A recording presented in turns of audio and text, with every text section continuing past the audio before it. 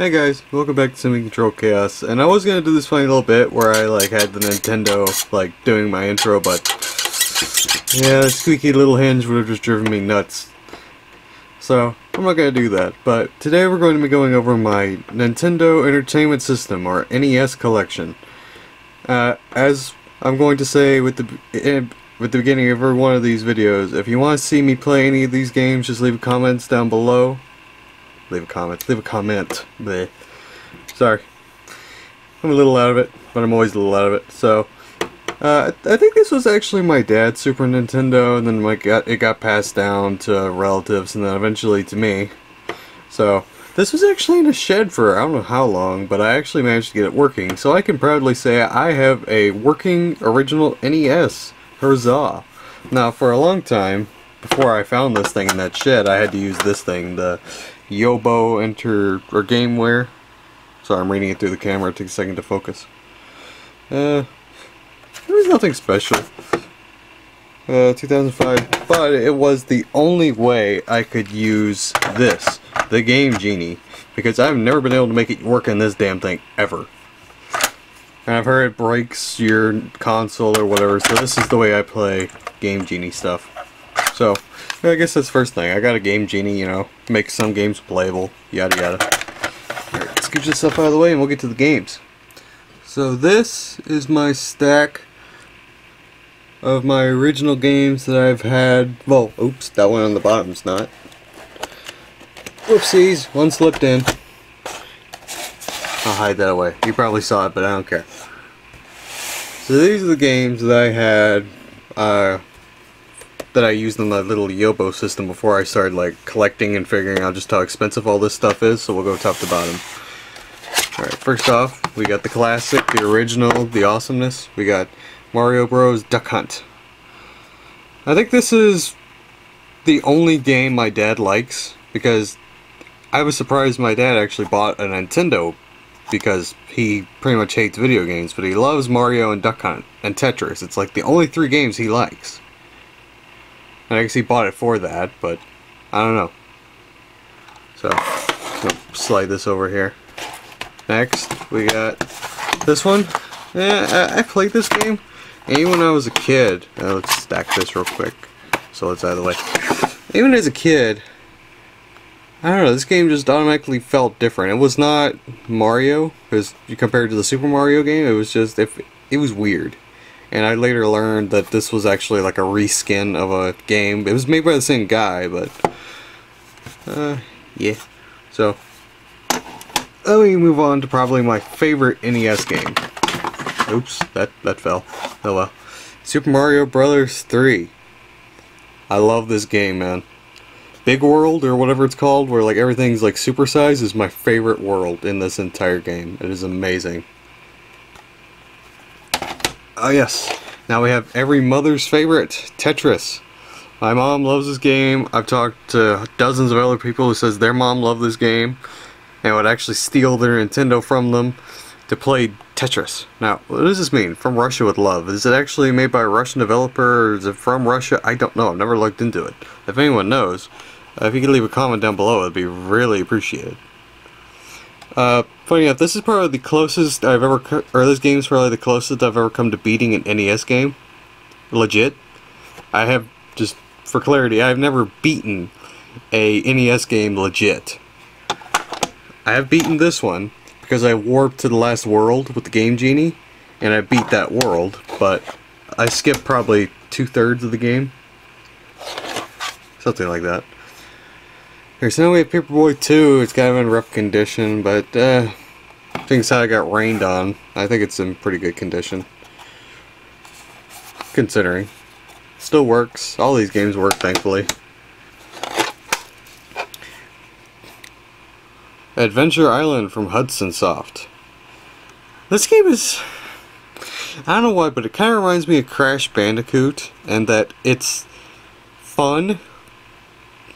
Now, I'm saying Crash Bandicoot 1 as a preference, because Crash Bandicoot 3 is way different.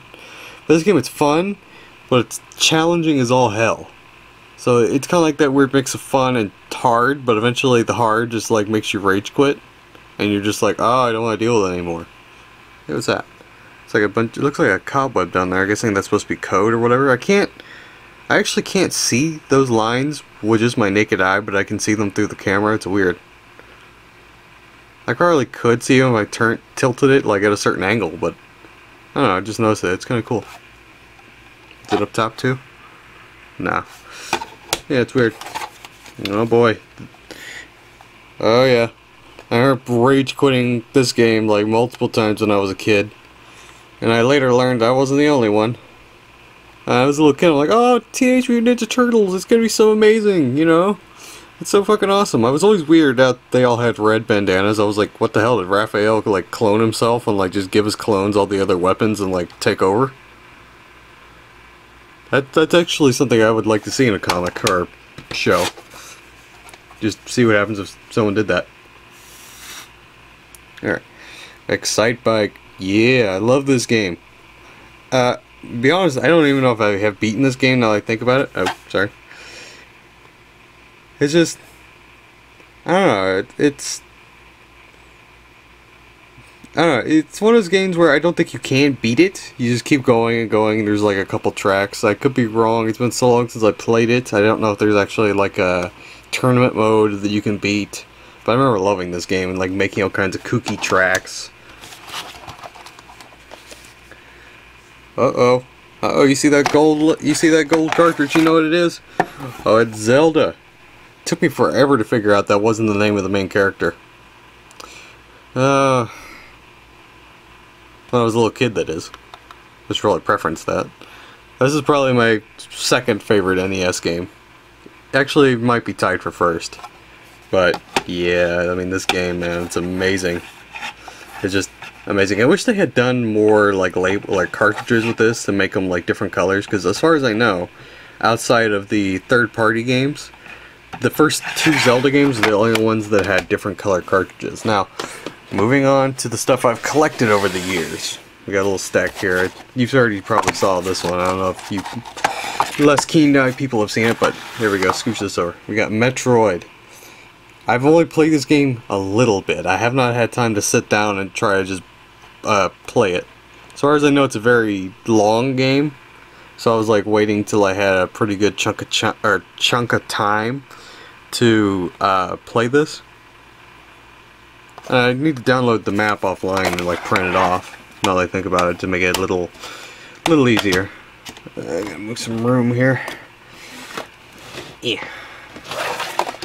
All these old cartridges are so big. So yeah, this one's kind of in rough condition, but you know what? It's Goonies 2. Anything Goonies related, hell yeah, I'm gonna buy it, because I love that movie. And that's probably how they preyed on a lot of people back in the day. Like the whole LGN thing. I can kind of see what's going on that label. You got some dude looking off in the distance like, oh my god, there's something amazing over there. And then I guess these guys are falling. I don't know. The label's so fucked up you can't really tell. Oh, it's a good game. It's just kind of one of those where the fuck do I go kind of games. I could probably look up a walkthrough really easily. Castle Quest. Oh yeah. This game, again, it's fun, but it's very intricate. Like, you're going through all these different rooms, and you have to do everything so precise. If you screw up one little thing in the room, you have to go out, and it reloads the room when you come back in. It's a very in-depth puzzle game, but it's fun. I just haven't beat it yet. There's supposed to be, like, a speed run where you could beat this game in, like, 20-30 minutes, but I don't know. Gyrus. I thought this was going to be, like, Space Invaders, but it's not. You actually, like, go in a circle. Whereas Space Invaders, you're on like a line. So it's different, it's good, I just haven't beat all of it yet. I think this is one of those games where you just go for a high score. I don't think there is a way to beat it. I could be wrong. I could be very wrong. Again, it's been a long time since I played most of these games. Alright. The Predator game. You were running around as Schwarzenegger in a pair of pink yoga pants. Seriously, what were they thinking when they made this game? Holy shit.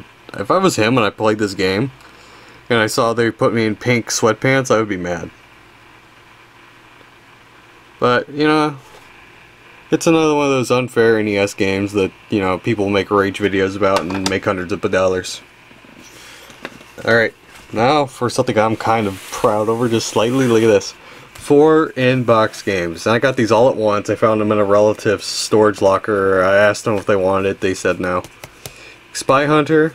Actually, it's upside down. I don't know if you can see that. Yeah, there you go. Spy Hunter, The Legend of Cage, Batman, and Pipe Dream. Now, I'm gonna open these just enough because these are damn near brand new games. I doubt they've ever been played. Well, except by me. Because they're just in that good condition. You even got all the original like packaging and stuff that comes with them. Trying to do this one-handed isn't easy though. Alright, so we got instruction manual. Is it at least colored? No. Cheap manual. Come on. Quit fighting me. There we go. This is a cheap little black and white manual. Nothing special. This is sliding all over the place. Jeez. It comes with a poster, which I'm really kind of happy about. Hang on. There we go. Spy Hunter. Look at all that detail. Oh, and they're promoting stuff. I had Xenophobe, actually. I think I sold it. I remember it not being that good of a game. I can't remember if it was in box or not. I think it was. Alright. And last we have the game itself. Yeah, all this stuff's so hard to do one-handed. I'm sorry this is annoying. But I mean, look at that. It's like brand damn new. The cartridge, or the board, I don't know if I can get you to see that. It's white. And a lot of these games, if they have not been in a cover like that, they turn yellow. So I know this is almost brand damn new.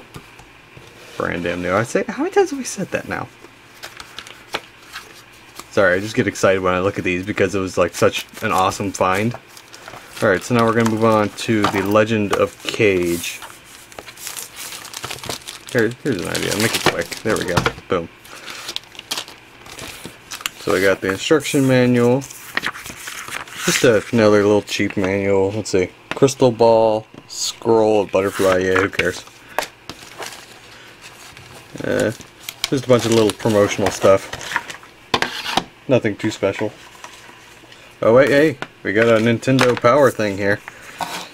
Yeah, Nintendo Power. Oh, don't leave that guy behind. He's got to have the power too. Nintendo Power, the new players magazine with enough tips, tricks, and insider secrets to send you your score into the atmosphere and your bank account into the negatives. Learn how to play faster, smarter, yada yada yada.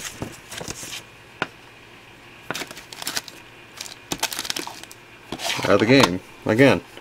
Looks brand damn new. The board again, it's like white. It's not yellow. I swear these are in like pristine condition. It's amazing.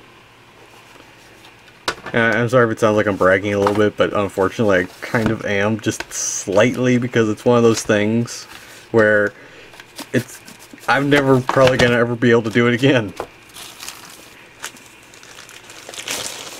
Alright. Okay, this one's got all kinds of fun stuff in it. This is Pipe Dream. Let's see, plug into the power. What the hell's all this? It looks like 2 rolled up magazines, some tubing, a funnel, and a bunch of shit sticking out of it. And he's got a Nintendo thing. They were really creative back in the day, weren't they? Here's how you can get with the program. Fast. Nintendo powered. Yada yada yada. A bunch of shit. Flip on the back. It's even got more stuff. Oh, hey, look. A complete Legend of Zelda map.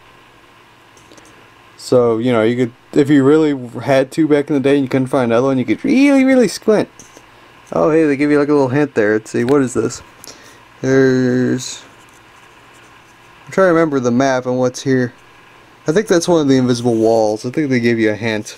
Like, there's something you could blow up right there. I get straight from the pros, yada yada. Who were the pros exactly? The game developers? I don't think they ever specified who the pros were. Oh, this has got that cool little magazine, or I don't know what it is. I guess it's a poster? Yeah. Get the best from Bulletproof Software. I really like that. It's like a lionfish thing. Lionhead fish. Oh, it's just really creative. And I've never really seen anything like this. It's really cool. They have something called Hattress, and then they got their own game here, Pipe Dream. It's official seal of quality, 1990, so I'm guessing this is an older release from Bulletproof Software. Are they still a thing? Are they still a developer? I really don't know. But yeah, I really like that. It's really cool. Might steal that and put that on my channel as the, what's it called? The sticker for your channel? I don't know. Here's the manual, just a cheap little manual, I imagine, yeah. Nothing special, just black and white. It was really cool when they gave you a colored one. So here is the game. Pipe Dream. Again, pristine condition, man. I really can't get you to see. Oh, I can right there. See how it's white and not yellow? I wish this camera had a light, but it does not. Let's see, when was this made? Yeah, 1990 seems the thing. So, yeah, really like this. Alright, now for the last one. We got Batman. I think that was one of my more favorite Batman movies that this came from. Let me see if I can get this out. Sorry, I know this is boring. There's nothing on screen. Oh no, what are we gonna do? Oh, there's a hand. There's a hand on screen. Oh, we have a manual. Huzzah. If I remember right, this one is in color. Yes, it is. He's jumping around. I think that's one of the cutscenes, like the opening cutscene. Hey, who's that guy? I really don't know. I guess that's one of the grunts or something. I don't know. Oh yeah, this game is awesome. From what I understand, it's like Ninja Gaiden. I don't have Ninja Gaiden, but it's supposed to be very similar. It's a pretty cool Joker effect that they did. He's on the screens back there. Alright, let's see. We got the same thing again. I love this Nintendo Power thing. This time they chopped up the dude's face and like started throwing him into like a computer simulation and like digitalizing him. Poor guy. I'd read this before buying my next game pack. Well, yeah, because then you know whether or not you're gonna get dicked over. You can't get it. You can't get with it without it. Huh? That just makes my brain hurt. A couple Nintendo games, yada yada yada, anything special in the back. Oh hey, a new The Legend of Zelda map, and this time they give you a little different arrow. I'm guessing that's supposed to be another little bombable wall, because before it was right here, now it's up here. So I'm guessing that Zelda was like the hard one. They were like going, hey, buy Nintendo Power and we'll give you all this shit for Zelda. Oh, Nintendo, you know how to milk your shit. Alright, here we go. Let me scoot some of this shit over so I have a little bit more room. Here we go. Batman.